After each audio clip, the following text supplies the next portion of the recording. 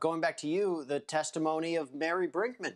It's one thing to have these kinds of recordings, but then to have another witness corroborating it and said, yeah, she told me very similar things. And we played a little bit the cross-examination earlier of how that went. But it just seems cumulatively, it's a tough case for the defense. And I'm curious, they can call whoever they want to call to the stand next week when it's their turn to take over the case. What kind of witnesses should the defense call? And Jesse, I agree with you. The audio recording is very strong evidence for the prosecution. Recordings don't lie. It's not the highest quality recording, but it's certainly better than witness testimony, which, as we all know in this case, may be biased. Folks may not like Erica Stefanko. They may have a reason to testify against her because they may want to reduce sentence.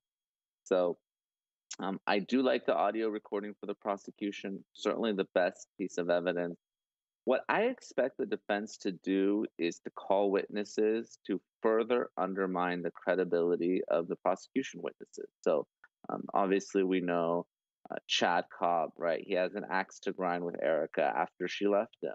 And even though he hasn't been promised a deal, and prosecutors are smart, they don't give a deal until after the testimony, because if they do, then they know that's fodder for cross-examination and allows their witnesses to be impeached there on the stand. But everyone knows that if Chad is able to help put Erica behind bars, he's going to get a break from his life sentence. So, jurors aren't stupid, and that's something that the defense is going to certainly bring up during cross-examination.